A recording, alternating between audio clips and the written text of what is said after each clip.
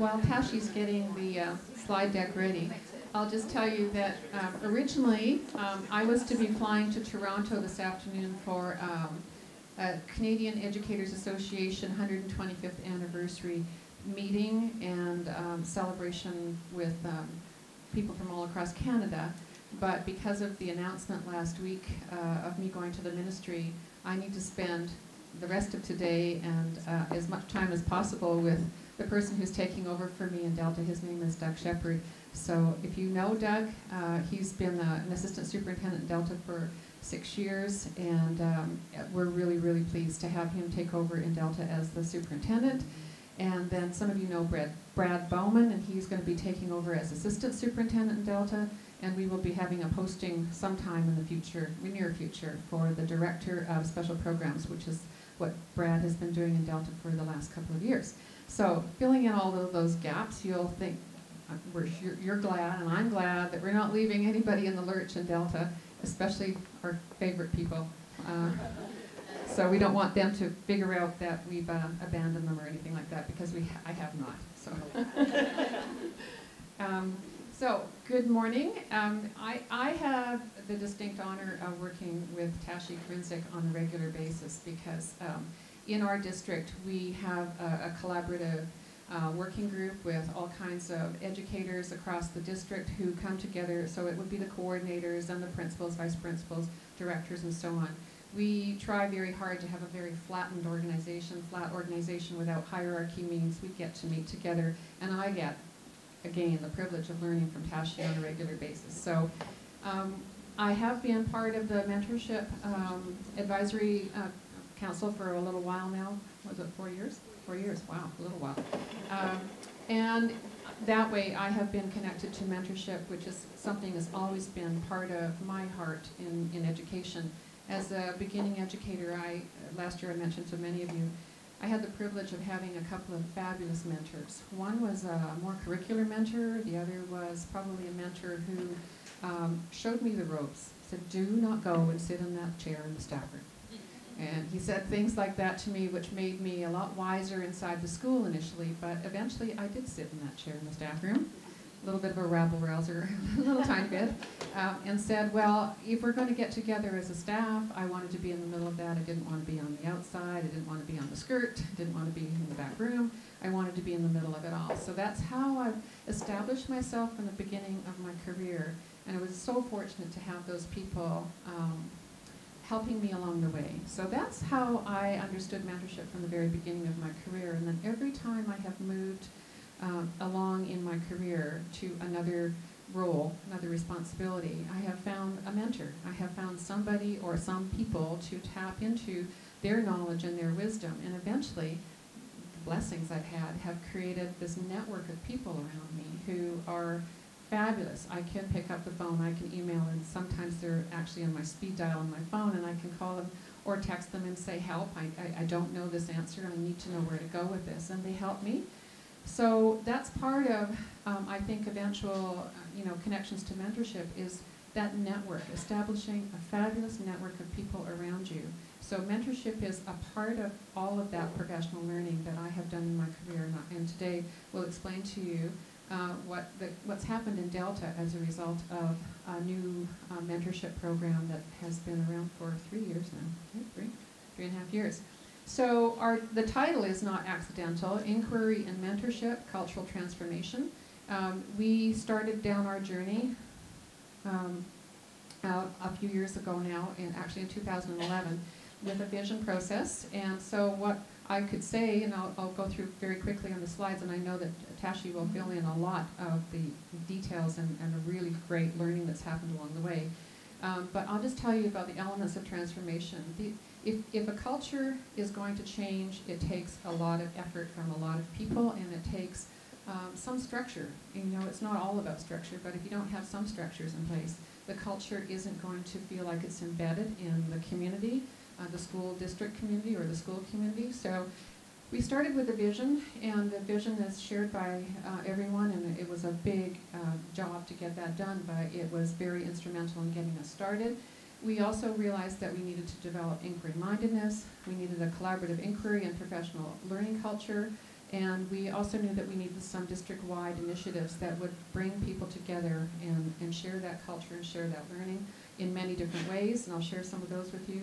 And then finally we realized that if we were sharing our learning, it was going to make a lot more sense over time for us to learn from one another. And that means learning both the mistakes and the successes, right? The challenges and the opportunities. All of those things we were learning together. So when we developed this vision, it was done in every school in the district, and it was done also as a big parcel or big package as a district community. And so here we are in a big gymnasium. I think there was 10 people from every school. We have 31 schools in the district, so you can imagine that room was pretty packed with people. But it also meant that we brought together teachers, parents, administrators, students, support staff, senior staff, and trustees in the same room. And we created this vision for the future in Delta. And there it is. And it's really hard to see from where you are. You can go onto the Delta website and see it, but really those three themes that circle around the sunshine there are really important ones. And one of them talks about teachers. And the work that teachers do and the professional learning that teachers do is really instrumental to making all of that student engagement happen. So off we went, and we said, how are we going to achieve that vision? We're going to achieve that vision through inquiry, creating inquiry-mindedness. And we looked at a couple of researchers. The one that we started with was Helen Timperley, and Helen Timperley is a New Zealand professor out of Auckland University, and she's actually come to Delta, and she presented this year. If you ever get a chance to hear her, I highly recommend it. She is brilliant. But what she says in her book here, Realizing the Power of Professional Learning, is very profound, and it told us that if we were going to create a culture, if we wanted to create a culture where professional learning was really at the heart of all of our work, we needed to create opportunities for people to engage in inquiry. And so we started down this pathway, and we were working with Helen Timperley's book. Now, Helen Timperley is very connected with Judy Halbert and Linda Kaiser in Delta, or in British Columbia. And so when they were working with Helen together, they wrote this book, Spirals of Inquiry for Equity and Quality. Should be equality, equity and quality, that's right. But when you talk to Judy and Linda, they will talk very much about how Helen Timperley influenced their work. And so they give great credit to Helen. So Helen's research, she's an incredible researcher, led to this other book. And you got it there? There you go. We're advertising. You can buy this. It gives money back into the BC Principals and Vice Principals Association. And so if you would like to buy that book, it's absolutely fabulous. And I know UBC student teachers use it. They all do. And I actually brought that organization I was supposed to fly to this afternoon. I brought, I think it was 100 of those books back there to a conference back in the fall, as well as another organization that I'm part of. I just bring the books with me because I'm so impressed with the work that's gone on to create the book, but also we use this Spirals of Inquiry all of the time in our work in Delta. So what this has led to is, again, here's another piece of that, one of the elements that's really led to the cultural shift in Delta. The whole professional learning community across Delta comes together regularly. We've built in collaborative time into all of our schools, which means inside the school, they are exploring inquiry questions together, they are exploring their own work together, they are deepening their practice, they're deepening their learning about education, and so that happens regularly. And out of all of these opportunities came some real distinct initiatives for us to follow up on as a district. So we didn't start the district-wide initiatives until we heard from the field, and the field said, these are the things you need to focus on more deeply across the system. And so we started down that pathway. The one was really creating a deeper and more profound way to do inquiry. So we have a coordinator of inquiry in every one of our schools, just a piece of time, a little bit of time, for people to connect the questions in the school and connect with one another. Those people get together, I think it's about once every month or 6 weeks or something like that, 6 weeks, and they learn together professionally, and then they go back to their school, and they might bring it forward at a professional day or at a staff meeting. And the staff meetings in schools have shifted. The staff meetings in schools have become professional learning topic opportunities. Rather than being all kinds of administration, they have changed the culture inside the schools by every opportunity they get, both through the collaborative time every couple of weeks and the staff meetings and professional days. The teachers are sharing their inquiries together. So we have a district principal of innovation and inquiry in the school district. It was Neil Stevenson, it's now Brooke Moore. Sorry, Westman. But she came to work in Delta this past year, and it's been exceptional for all of us. So that was one thing we did. We focused on inquiry. Then, through the inquiry processes across the field, people were saying the things that we needed to focus on together, one of them was assessment. That our assessment practices, we really needed to deepen our understanding and learn together. So it wasn't going to be teacher by teacher or school by school. It was going to be also district-wide.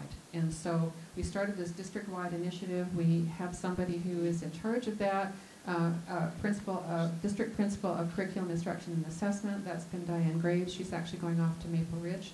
They've just hired her away from us, sadly. Sorry.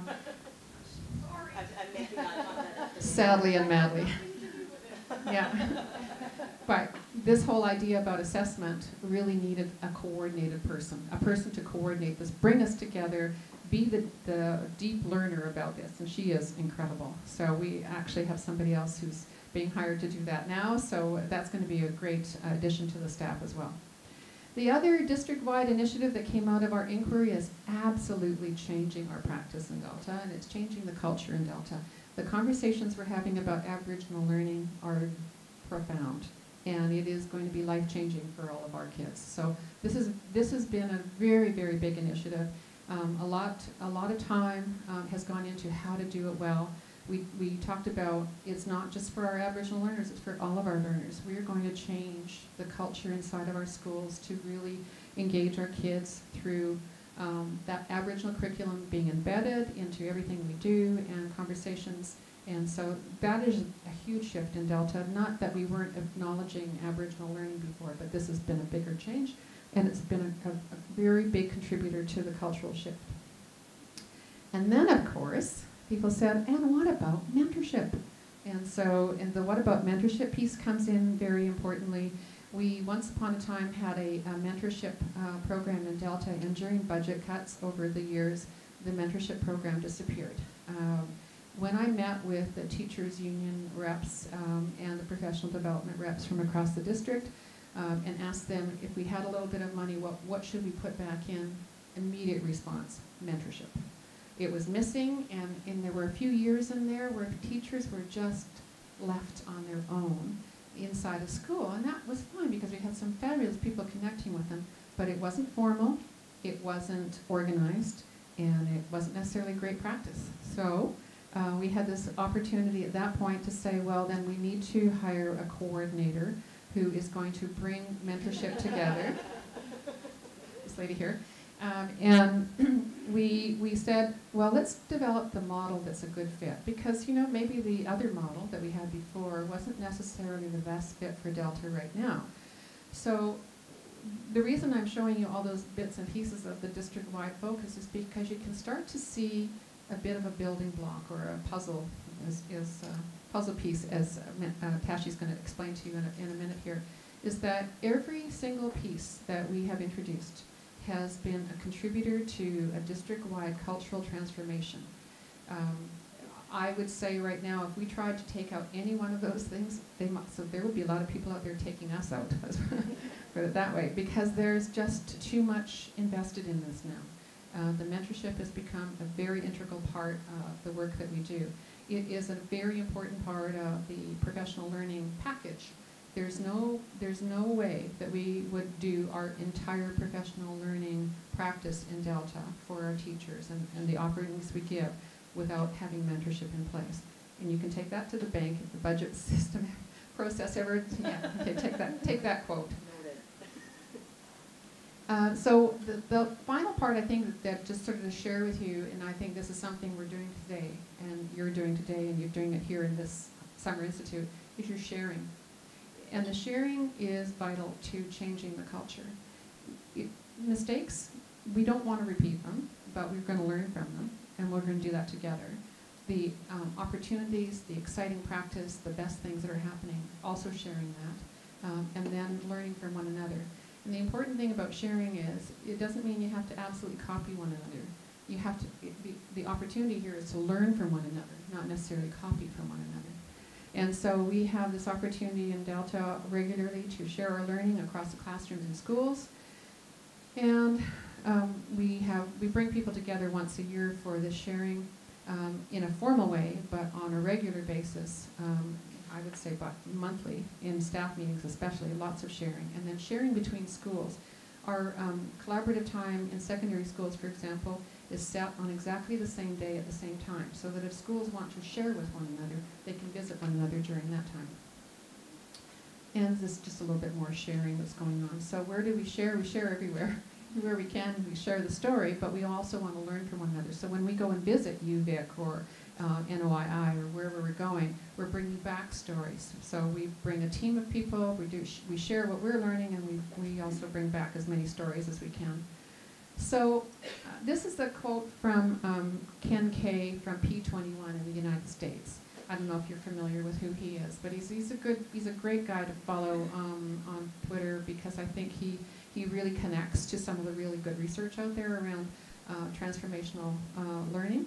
And so what he says here is that if you really want to make a substantive change or a transformation to your culture in your schools or school district, it's going to take time. And eventually it needs to become embedded in the DNA of the community and the leadership and the parents and the students. So what that means is getting that really embedded deeply into your system requires a lot of effort and time. And he says, how is this culture developed? Well, he says you have to have a lot of trust and really high levels of communication for everyone involved. And it can begin from a singular, well-developed, broadly supported vision that expands to all areas to create a learning organization. And I think that's the whole idea. The culture of a learning organization is what that previous graphic that we were shown by the PMRT really demonstrates. And a real emphasis on professional learning is what he says here. And how do we know culture is embedded? Well, I put the red part in because in the rest of the document, so this is a quote from the document, but somewhere else in the document he says, it's how new teachers are welcomed into the profession. So that's when you're going to know that your culture is fully embedded, everything's embedded into that culture, it transcends everything else that's short-lived, like a charismatic leader or a dedicated teacher who retires, or we hear this all the time, somebody leaves, the program leaves. Well, if it's embedded in the DNA, if it's really part of what you do in the culture of your district, it doesn't leave when the person leaves, right? So I know that when I leave Delta, this is not leaving because it's embedded in the DNA of the district. Over to you. Dianne, thank you for setting this up so nicely. So I'm going to focus on the piece of the puzzle that's mentorship. And I think Dianne's given us a really great sense of the big picture in Delta. And when we talk about mentorship in Delta, we really are talking about this whole puzzle. And I'm going to just sort of explain how we fit mentorship into that puzzle and aligned with the other things that are going on in the district. So just to give you a little bit of grounding, the aims of the Delta Mentorship Program are to increase learner success through innovative teaching. That comes directly from our vision. To foster a culture of collaboration and professional learning both within schools and across the district. That also comes directly from our vision. To positively impact the efficacy and teaching of both proteges and mentors. I'm sure, like everyone in here, we really value the reciprocal learning relationship.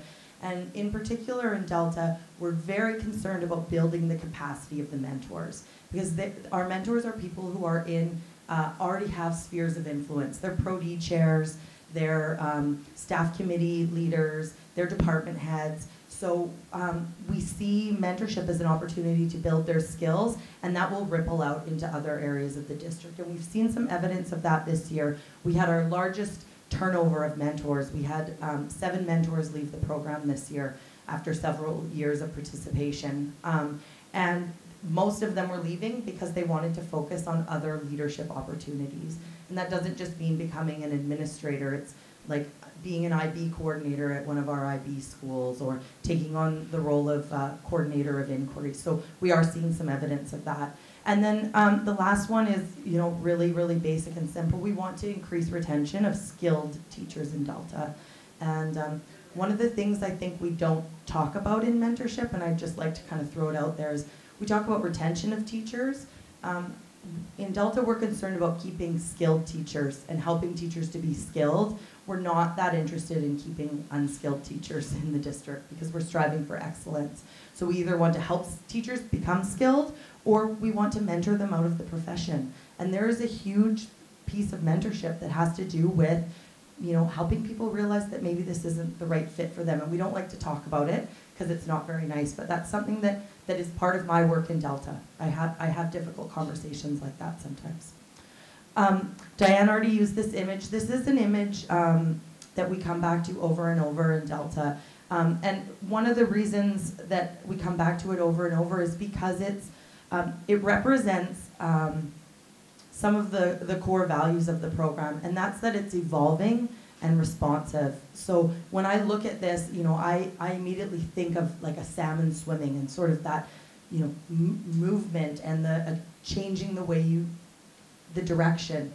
But at the same time, all of these salmon in this image are headed in the same direction, right? They're all headed towards the center.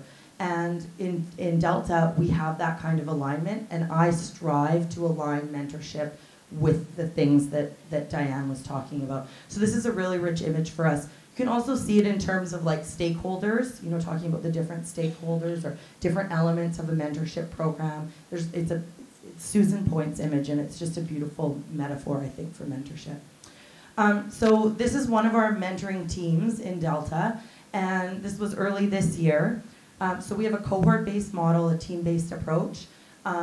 So we have 2 to 3 mentors, and then a group of proteges. We group them based on geography, because Delta is spread out over 3 distinct communities, Tsawwassen, Ladner, and North Delta. So we really take geography into account, subject area, grade level, and interest. So we try and gather as much information from, and we use the term protege in Delta, we gather as much information about the proteges as possible and then make those groupings. So one thing I want to point out here is that you can't tell in this picture who the mentors are and who the proteges are. They're just a group of teachers collaborating together. And in this image, we have some teachers who are in their first year in the program. We have some teachers who are in their second year in our program.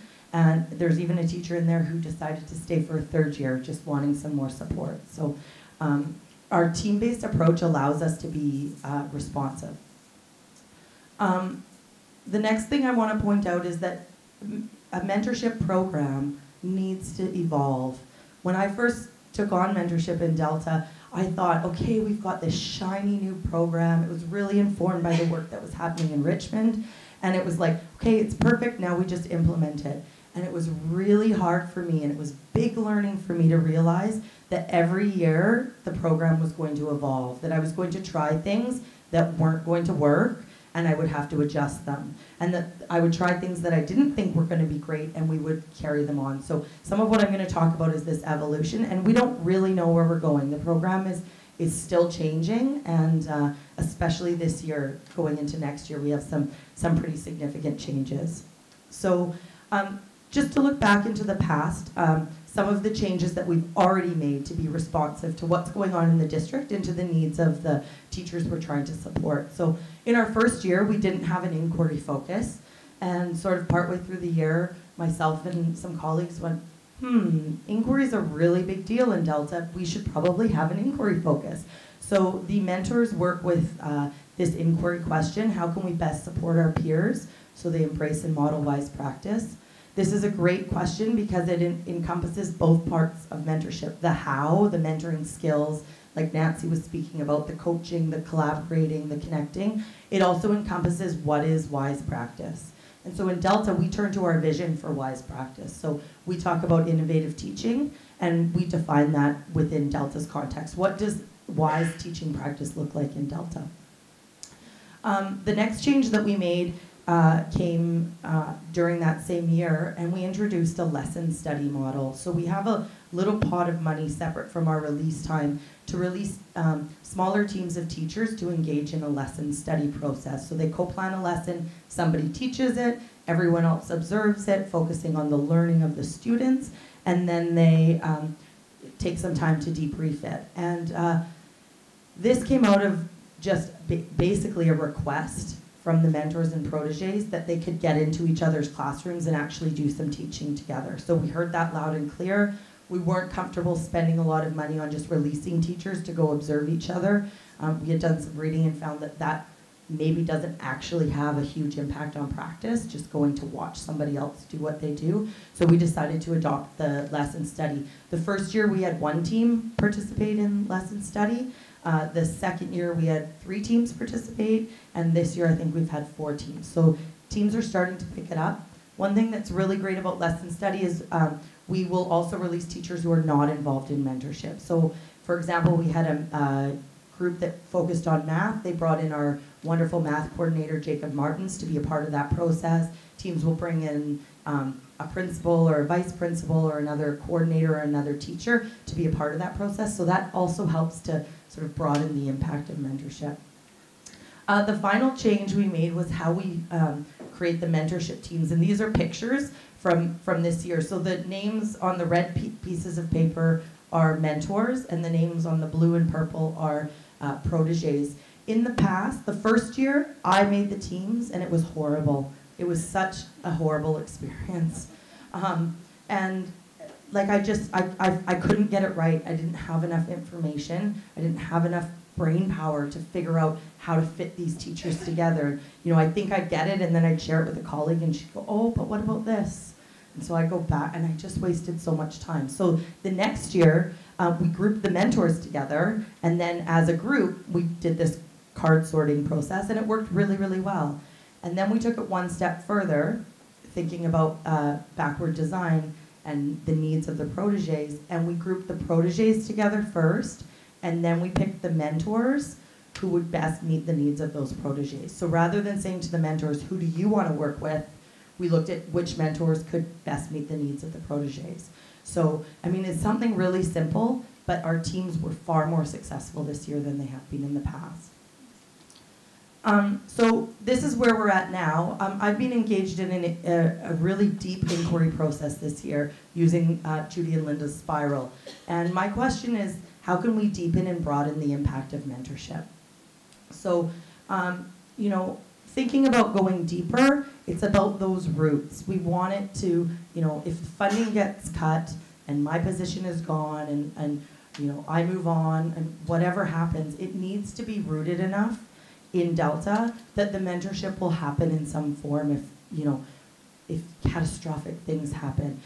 We also want it to be more firmly grounded in teaching practice and what's best for students. So the other piece is broadening it. We're not impacting enough teachers. There are lots of early career teachers in Delta who do not participate in the mentorship program. There are lots who say, I don't have time. There are lots of teachers who aren't early career teachers who really could use some mentorship and who choose not to participate. There are administrators in the district who really don't know what's going on with mentorship. And there are teachers who really don't know. It's changing. Every year our numbers increase. This year I had 20 applications to fill 6 mentorship positions. So that was huge. I had to say no to some really qualified candidates. And so we're making impact, but we're not doing enough. And the image that Allison and Nancy used yesterday was, I wish I had just had it. It's so perfect. So, you know, we're broadening and we're deepening and connecting. So this is what I'm looking at going forward. So what I'm going to do now is just talk about some of the actions that we're going to take next year, some of the things we're going to try out.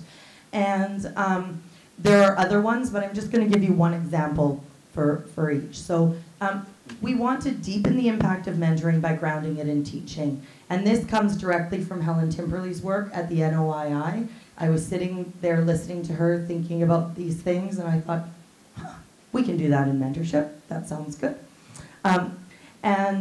So what we're going to try and do early in the year is we're going to have proteges do a brief scan of their students. What are the students in front of them like this year? And set a learning goal, a specific learning goal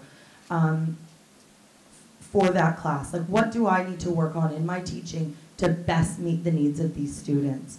And not what am I interested in and what do I feel like learning about, but how can I best meet the needs of these students? What can I change? And the mentors will be facilitating that, and we'll do some work on that before they meet with their proteges. Then the mentors as a team are going to sit down and look at those learning goals of the proteges, and they're going to decide what their learning goals as a collective need to be. So that might be everyone, say every protege is looking at assessment, then the mentors can be looking at assessment. Maybe there will be a diverse group of goals, and so the mentors are going to have to make some tough decisions. Who's going to learn about assessment? Who's going to learn about technology integration? Whatever it's going to be. So they're going to set their learning goals based on the needs of the proteges, and then I'm going to look at the needs of the mentors, and I'm going to set my learning goal in the direction for our mentor learning sessions, which happen 5 times throughout the year. I'm going to set my learning goals in that direction based on the needs of the mentors. And through this nesting process, I'm really hoping that we will be able to directly connect leader and mentor learning and protege learning to student learning, which is our goal. I mean, in our vision, it says Delta is going to be a leading district in innovative teaching practice and learner success. So just trying to align mentorship with that a little bit more. So broadening the impact by being more inclusive. We've had a pretty big do not enter sign to our administrators. When mentorship first started, I went to a principal's meeting, and Nancy Gordon, one of our assistant superintendents, at the time was our director and my superior, and I started to get questions from the principals like, well, we want veto power over who can be mentors, and we want to be able to refer teachers to mentorship. And I didn't have to fight those battles because Nancy and Dianne and the other senior leaders really believed in the sanctity and power of a teacher-to-teacher mentoring relationship. And Nancy just stood up and said, no, like, hands off. And that was really great. We needed that protection. But I started to get some feedback from some of the administrators, one of whom is my husband, about the fact that there was a sense, and there was starting to be, it wasn't just him, other administrators were starting to approach him and like, hey, how come there's no space for us to be involved in mentorship? They're asking us to be educational leaders in our schools, and then they're saying you're not a mentor. We actually had one example where a principal gave one set of advice, and a mentor gave a different set of advice. And that put the protege in a really bad situation. So we wanted to open that door up and find some space for administrators, especially school-based administrators, to participate in mentorship. And so what we're going to try this year, there's a few things, but I think the most interesting one came out of an interview I did with some principals, and I was interviewing Aaron Akune, one of our secondary principals, and he said, what if you hosted some kind of meeting, like where I could talk to the teachers who are new to my building? And so we collaborated on that a little bit and came up with the idea, and in my head I call it cluster meetings, which it's just how I'm framing it in my head. If you have a better title for me after you hear the description, I would love to hear it. And what I'm hoping to do is have take all of our secondary schools and all of the feeder elementary schools, and invite the administrators in those buildings and anyone new to the building to a meeting that's hosted by mentorship. And if we have some mentors that are attached to those buildings, we'll ask them to come as well. And it will be a meeting where we flatten things, like Dianne talked about. So I will be holding the meeting, hosting the meeting, and it will be an opportunity to open up learning conversations between administrators and new teachers. Aaron suggested questions like he would love to share his stories of being a new teacher with the new teachers in his building. He wanted to have an opportunity to ask the new teachers in his building what they wanted from him. So, I think I'll have a difficult job of making sure it doesn't become principals talking at the new teachers, because we often put them in that position and that's what we ask them to do.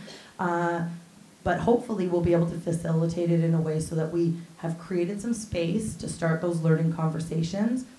And my hunch is that that will open it up for the whole year, that teacher will be more likely to go and ask their principal for advice, to invite their principal into their classroom, you know, to ask them to come do some team teaching with them. So that's one of the ways that we are trying to broaden the impact by being more inclusive.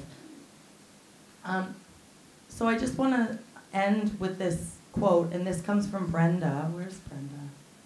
So Brenda gave me this quote a few months ago, and it has really shaped my thinking. And I actually have written an entire paper for a course I'm taking around this quote. So thank you, Brenda.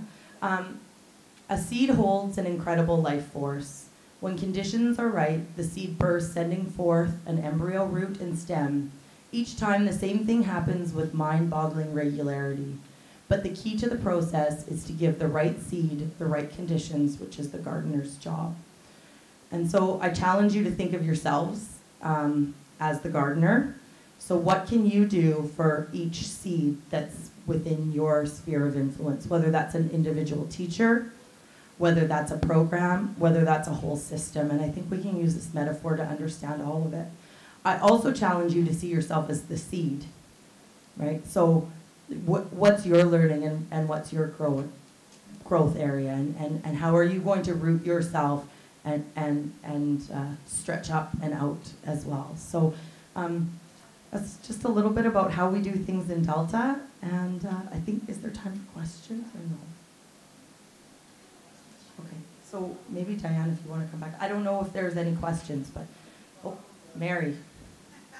Tashi, I'm curious to know, you said that there's an application process, so mentors want to participate and they apply.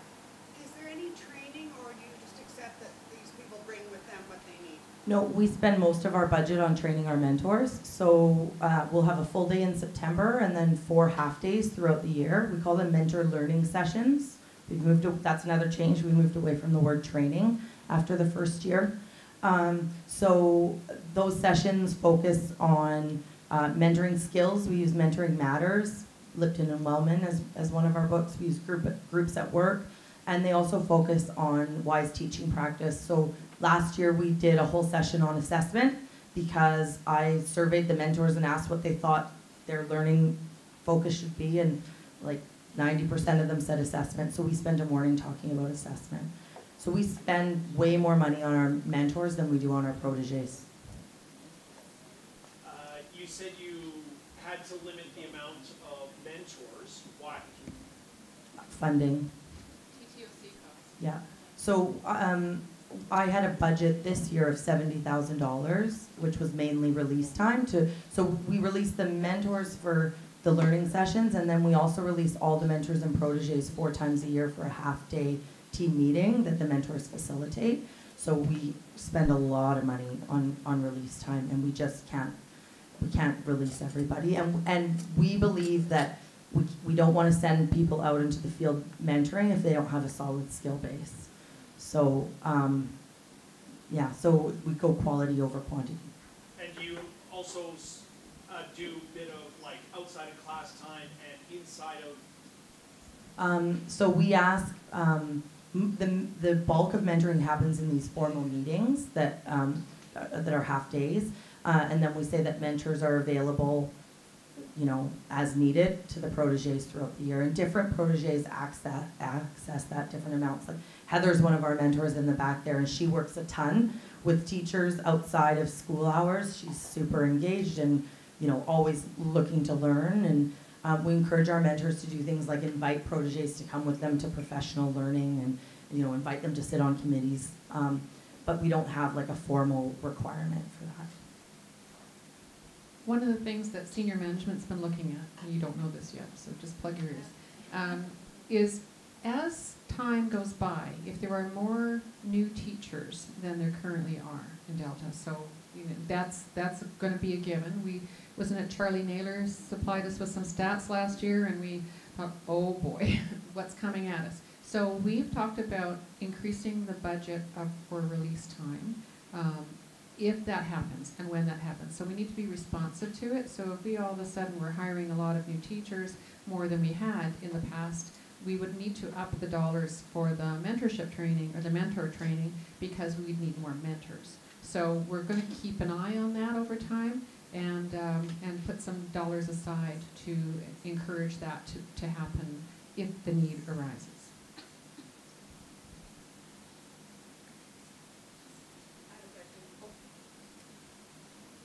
I'm a little familiar with the comprehensive visioning process that you did.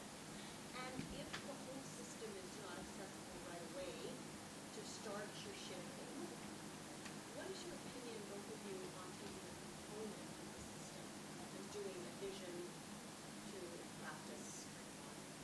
Because we can't all necessarily go with the whole piece to be I'm just asking if Dianne or Tashi could speak to taking a piece of the system rather than the whole system to do this vision practice alignment. Because we can't always start with the whole system because we don't have the needed resources or will to do that.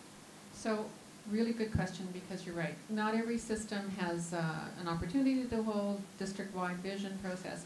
Schools can do a vision process internally, and there's lots of ways for us to share how that could happen inside a school. But I would say if you take a look at professional learning as a topic, right? So in a district, what does your professional learning need to look like district-wide? What do you need to offer? And I think we do some strategic planning in most districts around that, but what's it based on? So I think you would have to start with a survey. So what is the real need out there in terms of professional learning? Because you don't want to offer things that are not of value, because it costs dollars, and if it's not of interest, then you may have hired somebody who's not needed. Not that you're not.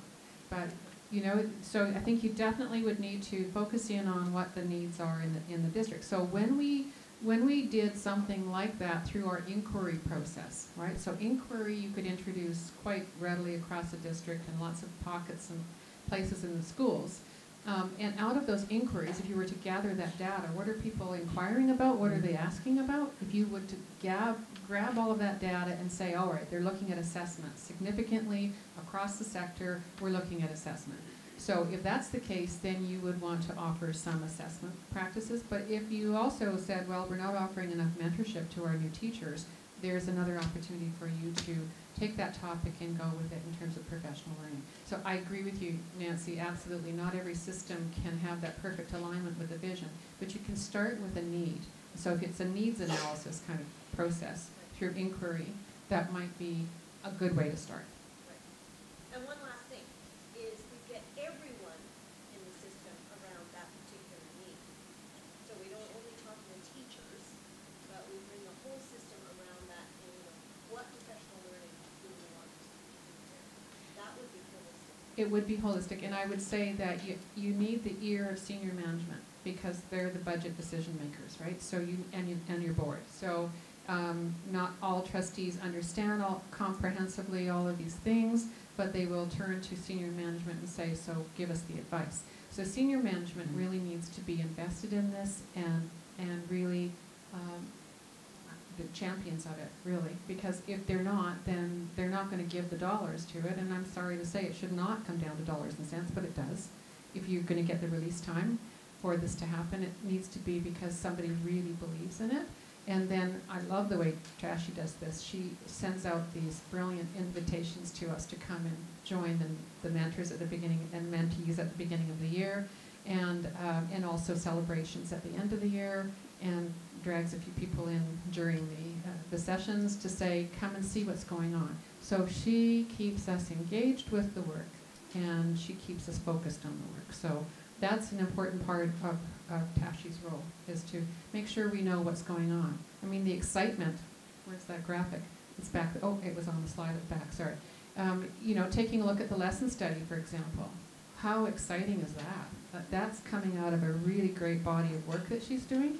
And if we didn't know that, we couldn't champion it. We couldn't be behind it. We couldn't say, and if there are more new teachers, we need more money. So Great question. Thanks. You're right. Absolutely. It has to start somewhere, and it has to start from the deep passion that all of you have for this work.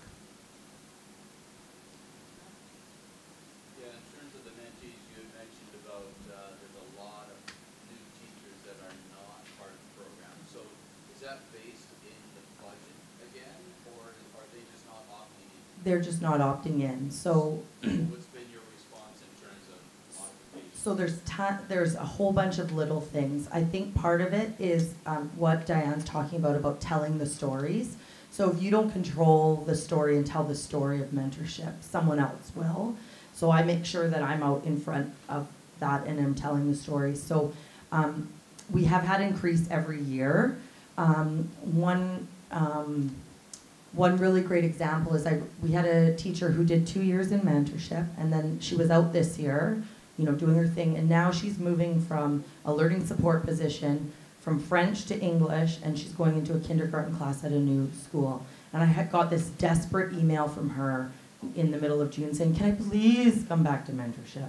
And I was like, obviously yes, but there's an example of where I'm not doing a good job of telling that story, because she didn't know that she thought she was going to have to beg to get back into the program. And so there's a few things. One thing I'm looking at doing this year is we have, and I'm sure everyone does, like when you switch schools or switch roles, there's paperwork that you have to fill out. I think it's just for the TOC list, right? So they know like what to put your preferences on, like when you need a TOC. And I just want to get a line at the bottom that says like, are you new to the district? Are you new to a school? Are you new to a role? If so, you're eligible to participate in mentorship. Contact Tashi Kirincic at. And I think that will make a big difference. This year was the first year that I was able to be at the new teacher orientation, which is mainly TOCs. So I did like a quick 5-minute presentation there, and we started a TTOC cohort this year, which was, we had between 10 and 20 TTOCs attend on a regular basis. But it was there and it was being offered. I imagine next year we're going to have more. I think the key is just awareness and getting the word out, and then showing that it's valuable. So that's where also sharing the stories. Like, you need teachers to say, wow, I did mentorship and it was amazing. It totally made things so much better, because teachers feel overwhelmed and they often say to me, I just don't have time. We also have a blog in our district called 180daysoflearning.com, and some of the stories that come through there, so I highly recommend, if you've got a district website, blog, place, that you could really tell some stories about what mentoring does for the teachers, the new teachers, and what it does for the mentors as well. So really telling those stories, and don't beat yourself up too much. You've done a great job of telling the stories, but people aren't necessarily reading them or hearing them. So it's how to get to that audience. Well, I think the blog's a good way to do it, but also it's something that senior management can take on as a responsibility to make sure it gets told at principals meetings, and then the principals can take it back and tell it at their staff meetings, and so on. So there's a lot more people who could be participating and helping in this if we get this right. Thank you. All right. Thank you so much. Yeah, goodness, huge thanks. Dan, Tashi, I'm just so thrilled we had this time with you. It's just really grounded so much of what we spoke about yesterday, but to actually see how culture gets grounded and worked through responsibly in a district. It's just such a valuable thing. And knowing that for each of us it won't look the same, but there is so much we can learn from the journey that you presented to us. So thank you so much. There's so much to dig into with this. I just want to make sure that you each have a little token of thanks, because you're such wonderful people. And I can't tell you how happy we are that Dianne is going to be in the Ministry of Education.